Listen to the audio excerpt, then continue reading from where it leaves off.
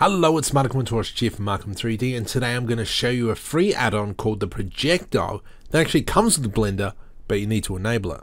Now this is for those people who love rigid bodied simulations.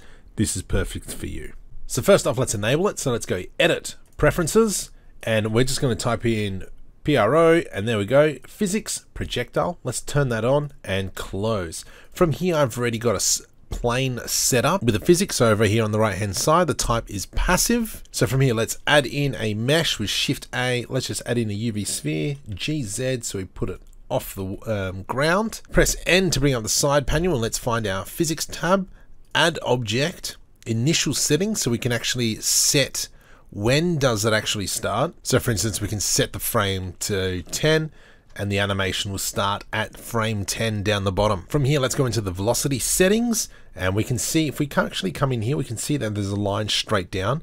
Now, if I change the Y velocity, we can see that that is the way it's going to be projected.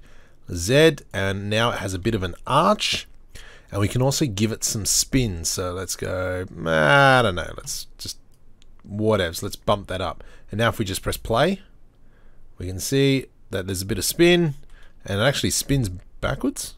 Nope, that's fine.